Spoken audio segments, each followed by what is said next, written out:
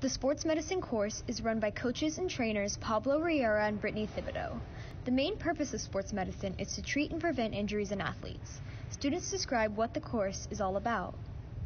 At football games and at practice, we provide water for the players, we wrap injuries, we clean wounds.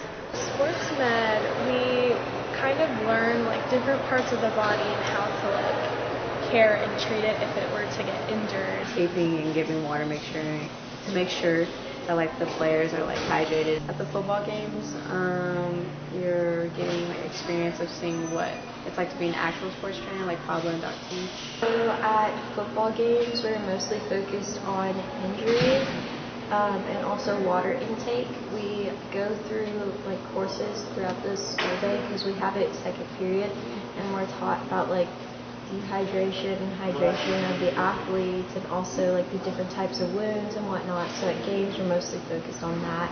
At practice, it's mostly focusing on the water intake for the boys because we don't want them to get overheated or anything. While athletes are mainly treated by professionals, student trainers are permitted to assist with minor injuries.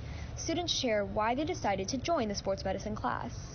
I've been a part of sports medicine since the beginning of my freshman year, so for about a year and a half. It's made me a happier person overall, and it's something that I look forward to every day. I started sports medicine this year. It's definitely helped me figure out certain life skills, like how to improvise if something random were to happen. I've been involved in sports all my life, and it's something I enjoy, and I like helping people. So.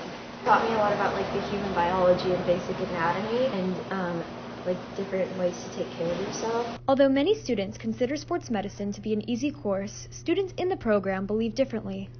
We're not just water girls.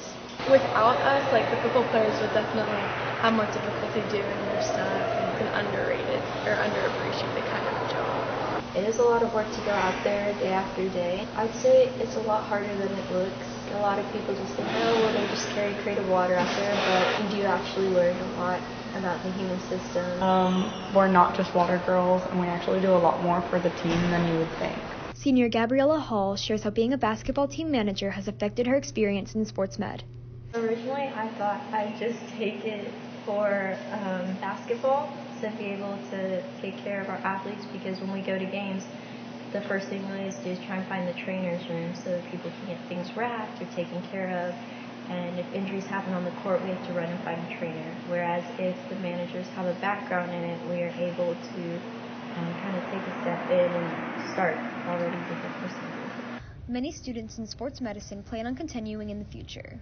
Students share what their future plans are and how they have implemented sports medicine into their lives. I do plan on continuing sports medicine into my college life and for a career, because it's one of my passions and I find it really fun and interesting.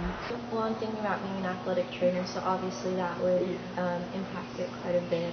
And I think even if I weren't going to go into a field with it, it's just good to know because it's an understanding of the human body. Yeah, I want to be a physical therapist as my career, so this is a lot of experience and to actually make sure this is what I want to do. Sports training and physical therapy are two different things, but also very similar. I think it would help me with people stuff, and then it also helped me with career, what I want to do.